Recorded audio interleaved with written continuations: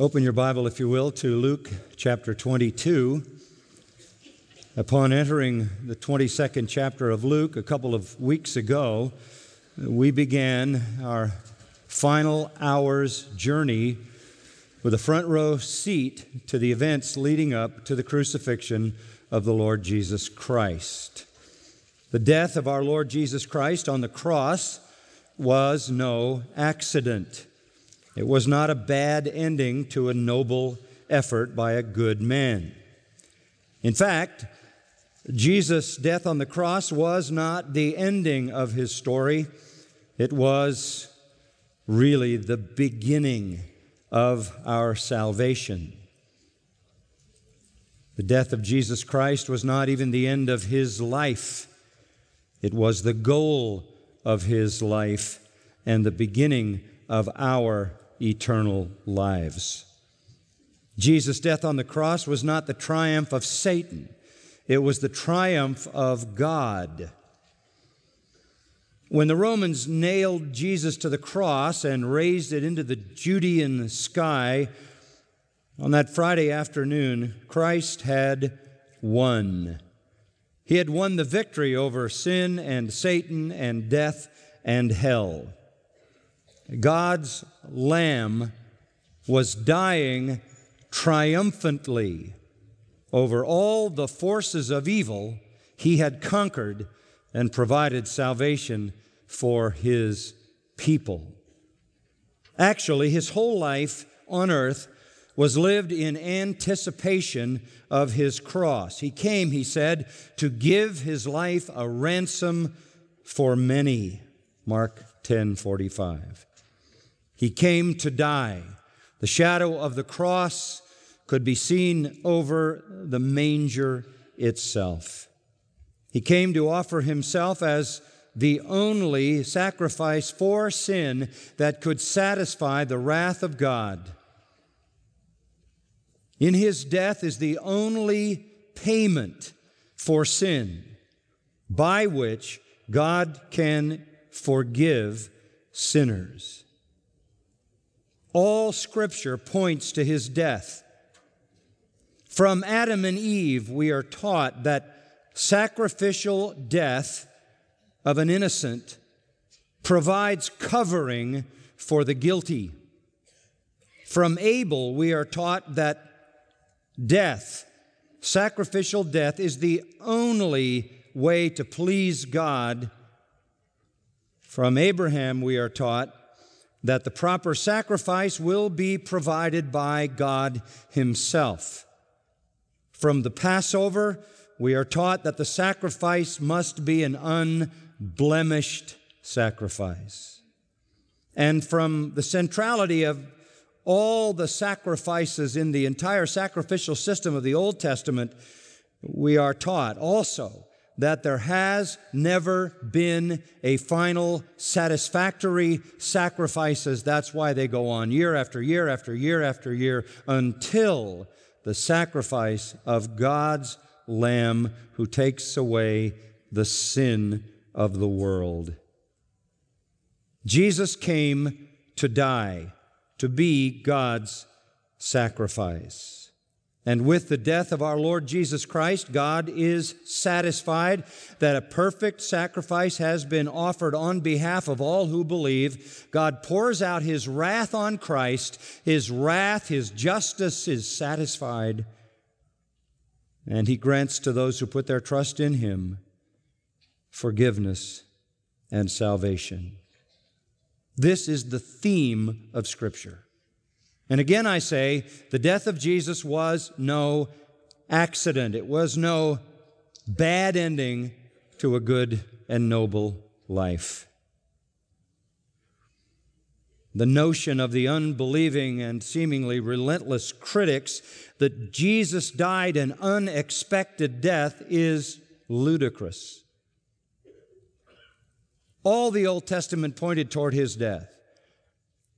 All the events of His life pointed toward His death. He repeatedly promised that He would die in Jerusalem at the hands of the leaders of Israel, and that He would rise again the third day.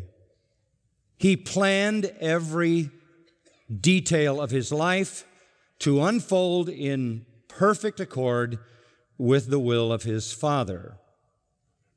The Father had designed the plan, the Spirit empowered the plan, and Jesus enacted the plan, doing only what the Father willed him to do when the Father willed him to do it.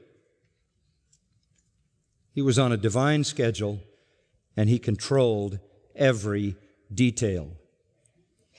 There are so many elements of the accounts of Christ in Scripture that show us his deity, his miracle power, his astonishing words, his omniscience. So many things that demonstrate his deity. None is more compelling, more stunning than his ability to control everything in his life, down to the minutest detail, to accomplish precisely what God designed to happen when and how God designed it to happen. That becomes clear as we watch the unfolding events in the hours before his death. Some might say that the Jewish leaders were in charge of that. Others might say that Satan was in charge of that. Some might say that Judas was in charge of that. Some might conclude that the rabble crowd that cried, crucify him, were in charge of that. Others might say the Romans were in charge of that. The fact of the matter is, he was in charge of it. He said, "No man takes my life from me. I lay it down of myself." And when he came to the end of his suffering on the cross, when he had expended all of God's wrath in his infinite suffering, he died by his own will. It is finished, and he yielded up his spirit. And the soldiers were stunned that he was dead so early. But he had to die on a specific day at a specific time. And he controlled that. He controlled everything else. Even though all the players in this drama thought they were acting with a degree of independence, no one really does. Everything is under God's sovereign control. As we came into the 22nd chapter of Luke, we began to look at the players in the unfolding drama that I call the preparation for the cross. The first and dominant person in this unfolding drama is the deity. And as we looked at the last couple of verses of 21 and the first verse of chapter 22, I talked to you about the deity, that behind all these events is God. He is the one bringing it all to pass. It is all by his determinate counsel and foreknowledge. It has all been determined by him, and he is in charge of everything. We then moved from considering the deity to the next persons who play a role in the preparation for the cross, the devout, we call them, because they perceived themselves as being devout, and they had convinced the populace of Israel that they were devout, namely the chief priests and scribes and religious leaders mentioned in verse 2. They play a role in what God will accomplish through Christ on the cross. We then, thirdly, went from the devout to the devil. And we talked about his role in verse 3, entering Judas. And then we came to the defector, Judas himself, one of the 12, who is the betrayer of the Lord Jesus Christ. God is orchestrating everything, and yet within the providences of God and the purposes of God, and completely under his control, the chief priests are acting on their own wretched, wicked will. The devil is acting on his own perverted, depraved, and totally corrupt will. Judas is acting on his own perverse, rebellious will. All of them controlled by God to achieve God's ends. There's one other title in our outline: the deity the devout, the devil, the defector, finally the disciples. The disciples. They play a very important role in what is going to happen. Let's look at verse 7. Then came the first day of unleavened bread, on which the Passover lamb had to be sacrificed. And he sent Peter and John, saying, "Go and prepare a Passover for us, that we may eat it." And they said to him, "Where do you want us to prepare it?" And he said to them, "Behold, when you have entered the city, a man will meet you carrying a pitcher of water. Follow him into the house that he enters. And you shall say to the owner of the house, 'The teacher says to you, where is the guest room in which I may eat the Passover with my disciples?' And he will show you a large furnished upper room. Prepare it there." And they departed and found everything just as he had told them, and they prepared the Passover. Many times during his ministry, Jesus said, "My hour is not yet come, my hour is not yet come," and he didn't allow himself to be arrested, taken prisoner, and killed, even though the leaders of Israel had long wanted to do that. But now he begins to speak differently. This week, this final week of his life, he begins to say, "My hour has come." And in fact, in Matthew 26:18, he says, "My time has come." Kairos. This is my epoch, not chronological time, epochal time. This is the time for which I was born. God goes into motion, the religious leaders go into motion, the devil goes into motion, Judas goes into action, and the disciples move. And they're all moving in preparation for the cross to accomplish the purposes of God.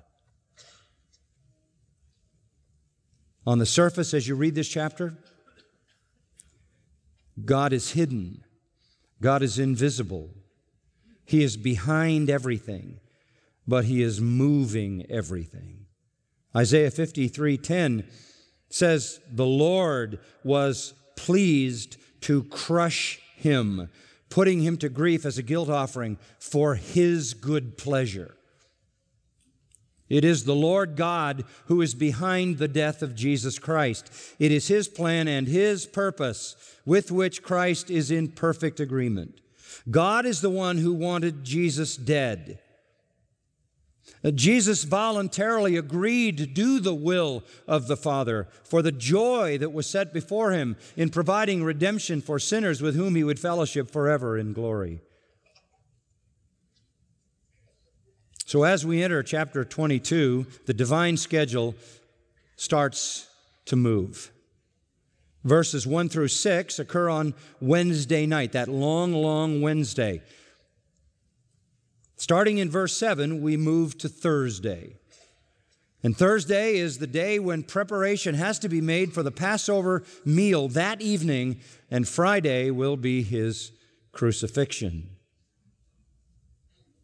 Now, the plan of God is very simple. On Friday afternoon, between 3 and 5:30 or 6, whenever sunset occurs, the Passover lambs will be slaughtered. Tens of thousands of them are slaughtered in a period of time that Exodus 12 prescribes as between the two evenings. Between the two evenings. It is that period of time between 3 and sunset. That is when He will die. He will die during that time because He will die in perfect accord with the Passover sacrifice, because He is, as Paul says in 1 Corinthians 5:7, our Passover.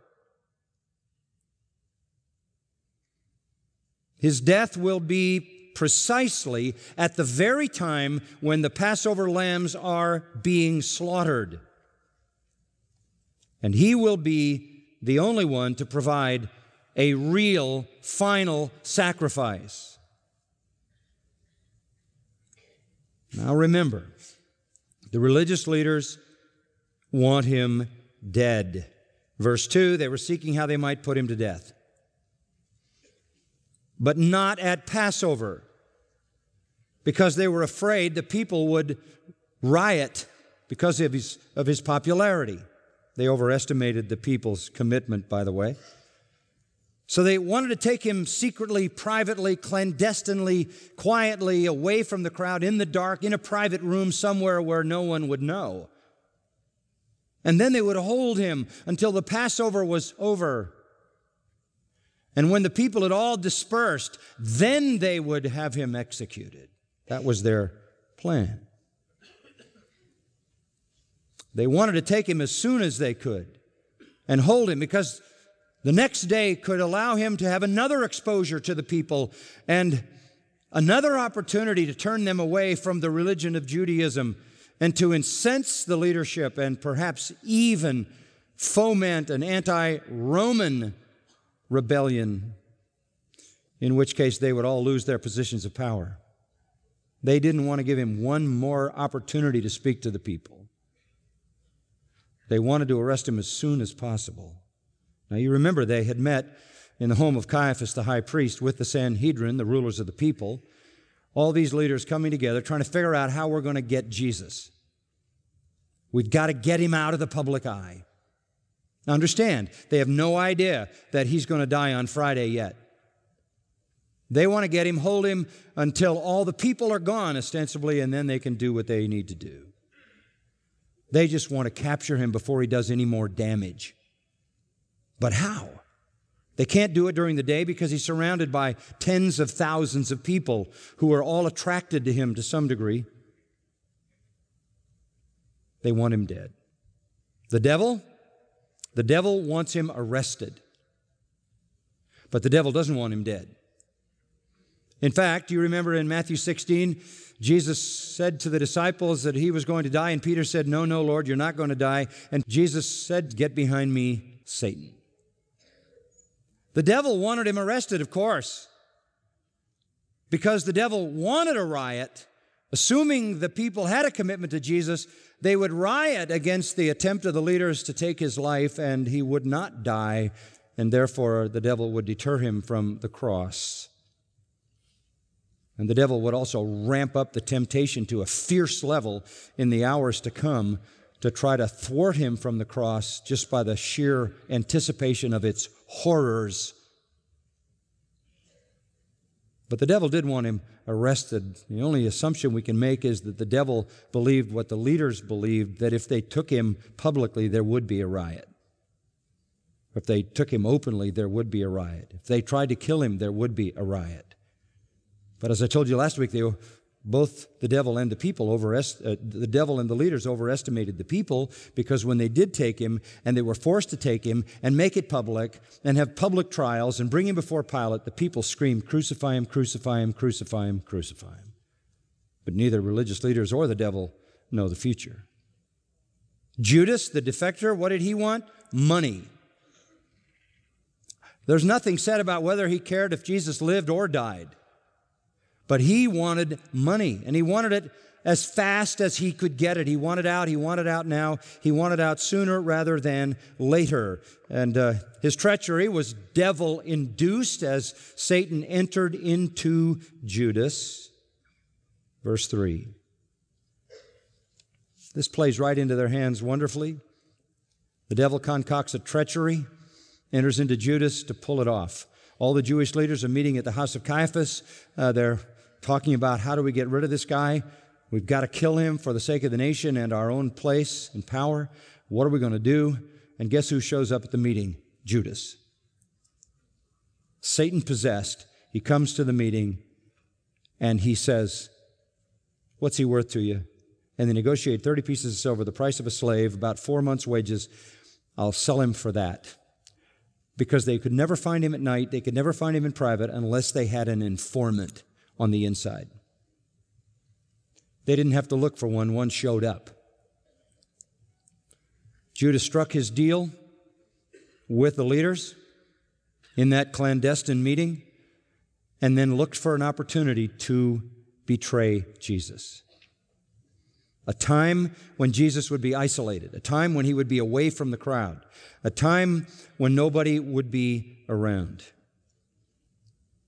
A very natural scenario could make that a reality very soon. As Thursday comes around, Judas knows that night they're going to have a Passover meal together because Jesus says so. Go and prepare the Passover, he tells Peter and John. This is perfect, Judas must have thought, because the Passover would be held in a smaller room in a house, a kind of a guest room where 13 people could fit in, the 12 and Jesus. That would mean that it was at the time when the Passover was being celebrated around the city, people would not be in the streets. It was night. They would be indoors, either celebrating the Passover or preparing to celebrate the Passover the next day, and I'll say more about that in a moment. This is perfect. No crowds will be around. We'll get him then. And Judas probably conceived of this as the best possible option. No crowds, a private room, only the 12, fixed, specific location, easy to tell the leaders exactly where they're going to be. But our Lord knows that. And he knows what Satan wants, and he knows what Judas is thinking. So, he thwarts that plan. And what you just read in verses 7 to 13 with me is a picture of how the Lord set up a Passover meal at a place that no one knew. No names are given, and no locations are given. Go into the city, follow a man carrying a pitcher, go to a house of a man whose name is not given. Do not identify who you represent. Just say, Ha didaskalos, the teacher. And the unnamed man carrying the pitcher will give you the guest room, and that's where we'll have the Passover. If our Lord had said, go to Mr. So-and-so and so-and-so, and he will take you to the owner of the house who is a certain man, and the house is on such and such a street at such and such a location, Judas would have heard that. And his plan would have been in motion. And Jesus theoretically would have been arrested before he ever instituted the Lord's table and before he was able to teach his disciples all that he taught them that night, which is contained in that massively marvelous passage, John 13 through 16, his great legacy of promises to all of us. The Lord had to celebrate the Passover to fulfill all righteousness. The Lord had to then, after having celebrated the Passover, transition it, transform it into the Lord's table, the new memorial, which would be for all the redeemed of all time to come. The Lord had to give them the great legacy of John 13 to 16, all those massive, sweeping, glorious promises, the richest portion of Scripture in the New Testament as far as believers are concerned. And also, the Lord needed to pray that great high priestly prayer in John 17, which is the most staggering prayer in all the Scriptures where the Lord prays for us. All that needed to happen. Therefore, he could not be arrested until that full evening had unfolded where the Passover was celebrated, the Lord's table was instituted, and all of that was disseminated. That's contained in that great section of John. He doesn't want anybody to know where it's going to happen except two people. And he doesn't tell them where it's going to be for fear that somebody might lobby them before they leave. He identifies Peter and John and tells them to go on a mission of extreme secrecy. Judas can't tell the leaders because he has no idea where he's going. There's nothing in the Scripture to indicate Peter and John ever came back. They went early, Thursday. They acquired everything they needed, and they went to the place they were told to go to and spent the day preparing for the meal, and the rest arrived, and nobody knew where they were until they got there. And once they got there, obviously, Judas had to stay. The Lord has a secret plan because there are things He has to accomplish. He will only be betrayed and arrested on His schedule. That's not going to happen until very late Thursday night. Very late. When He finally finishes everything at the Last Supper, goes to the Mount of Olives, there He will be arrested, and He will be executed that same day before the sun sets. Only in that little window can He be arrested, tried, and executed. Not before. So that He will die. He will die at the very hour all Passover lambs were being slaughtered on Friday. It's a stunning thing to see all the details under His control. Now, let's look at the text. Then came the first day of unleavened bread, on which the Passover lamb had to be sacrificed. Remember, unleavened bread was a 7-day feast. The day before was called the Passover. It all kind of was known as the Passover or the Feast of Unleavened Bread because they kind of blended together. By the way, Paul blends them beautifully together in 1 Corinthians 5:7, where he says, Christ our Passover is sacrificed for us. And then in verse 8, he says, let us keep the feast, not with the old leaven, the leaven of malice and wickedness, but with the unleavened bread of sincerity and truth. So Paul spiritually connects those two. But it is that day. It is the 14th of Nisan, and they must celebrate the Passover. A little bit about the Passover, just quickly. It commemorated God delivering them from Egypt, which is recorded back in the book of Exodus. When the people of Israel were taken captive into Egypt, they were made slaves in Egypt, as you well know, for many generations. Eventually, Moses came, led them out. The sea parted, drowned Pharaoh's army. They were liberated into the land of Canaan. But their liberation preparation came because they were warned by God to cover their doorposts with blood so the angel of death would not kill the firstborn of every house. You know that. They killed a lamb to sprinkle. They ate the lamb. They had unleavened bread. They had a Passover feast, and that became a permanent memorial to God's deliverance of His people from the land of Egypt. Unleavened bread was used then because it's the kind of bread that you can make in a hurry. You don't have to wait for it to rise, and they had to leave Egypt in a hurry. Also, unleavened bread has a sort of a spiritual connotation. Leaven in the Bible is always seen as influence, permeating influence, such as leaven permeates dough. And usually it's bad. Unleavened bread then is a symbol of leaving behind all the permeating evil influence of Egypt. They were then required, according to Exodus 12, to celebrate this every single year on the 14th of Nisan, which they had done for generations and generations, and Jews today still do it as well. The Lord was going to celebrate this Passover. This is the last legitimate one. This is the last legitimate one. Because He transforms it into the Lord's table, takes the leavened bread which once spoke of Egypt, and it speaks of His body, takes the wine which once spoke of deliverance from Egypt, and it refers to His blood, and the transformation of that commemoration is over. No Passover since then is legitimate.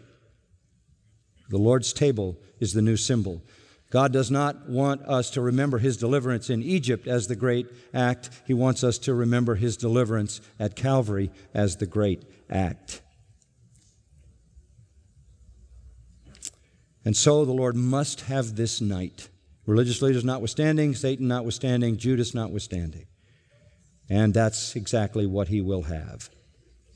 So, verse 8, and He sent Peter and John. Why Peter and John? The two most intimate ones and the two leaders. Clearly in the book of Acts 1 through 13, Peter and John are the leaders. And there's a flow all through these last days with Jesus in which He gives very special lessons to Peter and John, shaping them, framing them, strengthening them, because they will be the leaders in the church. when it's inaugurated. Why just Peter and John and not James? Wasn't he part of the inner circle? Well, tradition said that only 2 men could bring a lamb to be sacrificed, or a kid. Only 2 men could bring the animal to be sacrificed, because if you've got to do sacrifices for tens of thousands of people, hundreds of thousands of people, and you've got a few hours to do them, you don't want all those people showing up to be a part of the big event of sacrificing the animal. And so tradition required no more than 2 could come, which cut the crowd down significantly. They would bring the animal alive, and the priests would kill the animal, pour the blood of the animal on the altar, keep some of the meat of the animal for themselves and to be offered to God as a sacrifice, and the rest of it would be taken by the offerer back to be prepared and cooked and used as the Passover lamb to be eaten by the rest.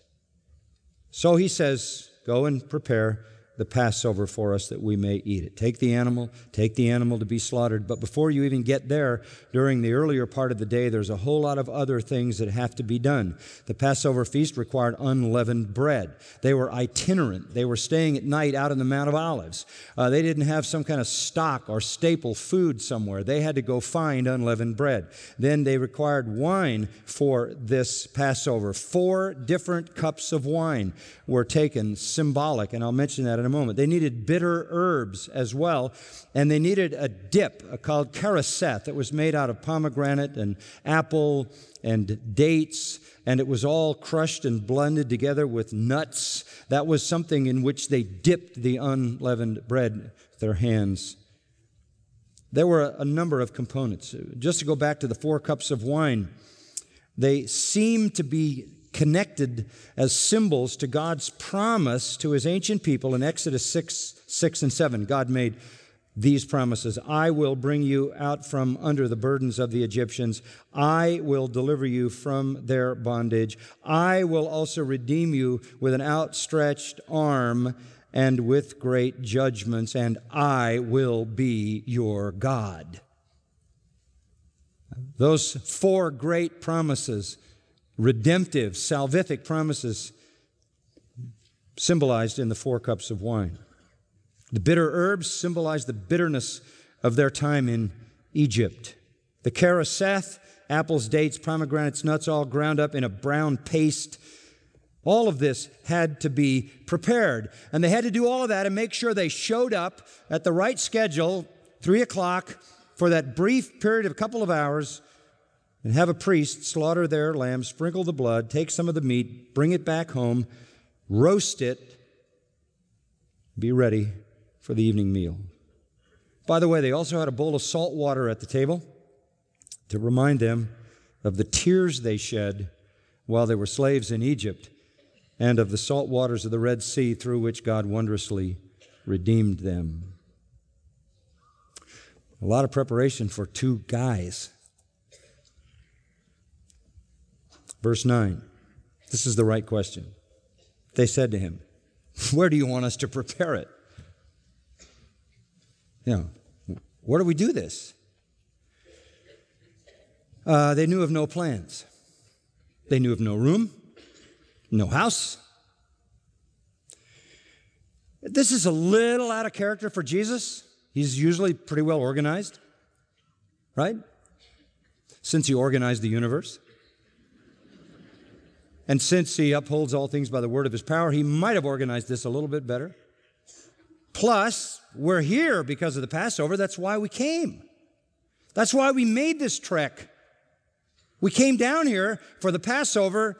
This is a serious oversight, Lord. And with the hundreds of thousands of pilgrims who have poured into the city, every available space is surely already taken. Here we are in the last hour, and just exactly where do you expect us to do this? But it's not an oversight. They don't know because Jesus doesn't want them to know, but he knows and is in perfect control of all the plans. So he says to them in verse 10, behold, a little bit of surprise in that. When you have entered the city, they're now on the west up in the Mount of Olives still. So when you go in the morning, in the city, on Thursday, a man will meet you carrying a pitcher of water. Now, this is getting to be like a spy story, isn't it? Follow the guy with the newspaper under his left arm, right? That's essentially what we're dealing with here. This is very clandestine. A man will meet you carrying a pitcher of water. Follow him into the house that he enters. Now, you go in the eastern gate on a morning, the people in the city are going to be pouring into the place because they're going to expect who to show up? Jesus, because he's been there every day. That place would be exploding with population early in the morning. How in the world are we going to find a man with a pitcher of water?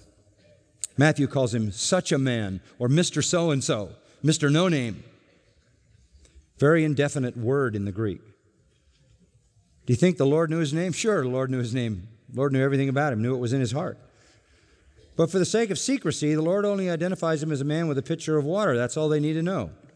He'll be there to meet them.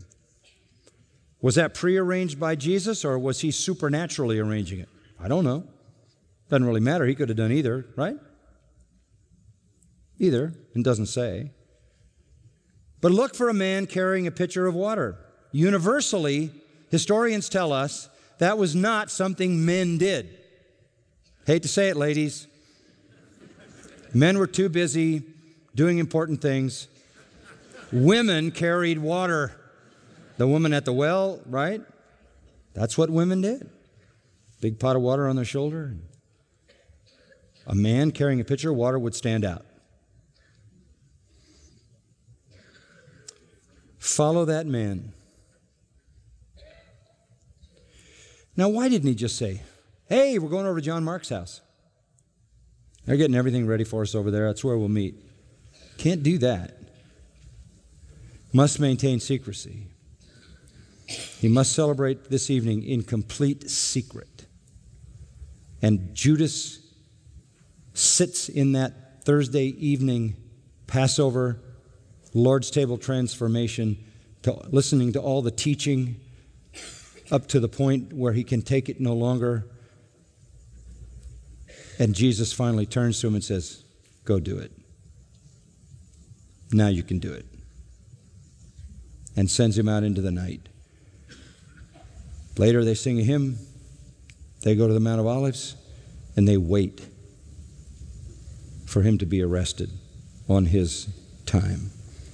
But Judas is captive. He can't get out of the group. He doesn't know where they're going that night. And when he gets there, he can't leave. Jesus knew Judas. He knew he was hungry for the money.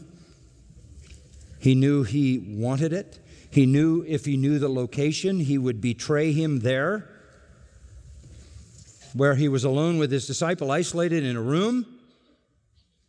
And he didn't want anybody else to know either, because Judas might get it out of them, because why would they withhold the information from Judas? They didn't expect anything but the best out of him. That's why they gave him the money. He was the treasurer for the 12. So follow the man with the pitcher into the house that he enters. And then you shall say to the owner of the house, still unnamed. We never know who this is. To the owner of the house. Mark 14:14, to the man of the house. You say this. The teacher says to you. The teacher? How many teachers do you think there were hanging around Passover time in Jerusalem? Thousands upon thousands of teachers. This man, when he heard the teacher, we can be pretty sure this man was a follower of Christ. Had Jesus prearranged this? Doesn't say. Was it just something that he supernaturally controlled? Well, either way, it wouldn't have been an issue for him. Enough for us to know the secrecy is the issue here. But surely this man is a follower of Jesus. I love this. Say to the owner of the house, the teacher says to you, where is the guest room in which I may eat the Passover with my disciples? Mark says, Where is my guest room? The guest room for me, in which I may eat the Passover with my disciples. And he'll show you a large, furnished upper room. Prepare it there. Had Jesus been there? I don't know. If he hadn't been there, he knew it was there anyway, right? Now, at this point, I want to tell you something interesting. This is Thursday night, right? This is Thursday night. Jesus is going to eat the Passover Thursday night, Thursday evening. He's going to be crucified on Friday. The immediate question is, if Jesus is eating the Passover with his disciples on Thursday night,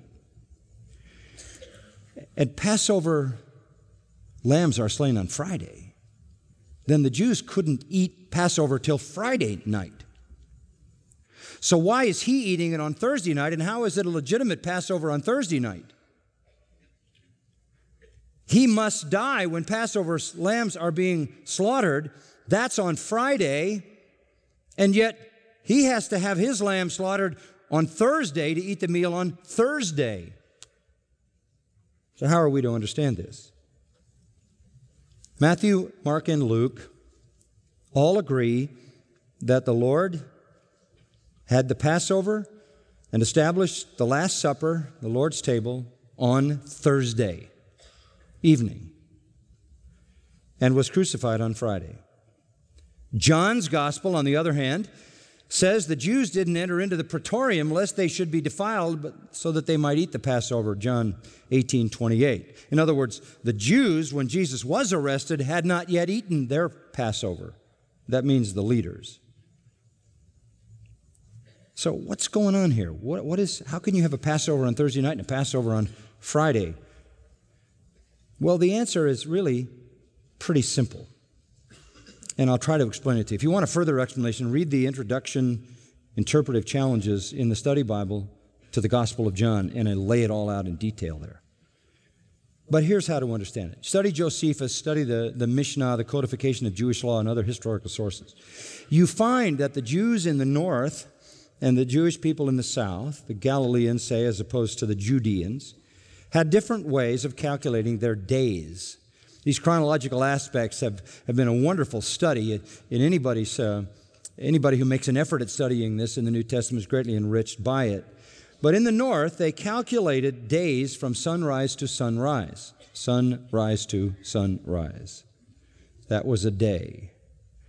Whereas in the south, they calculated the day from sunset to sunset.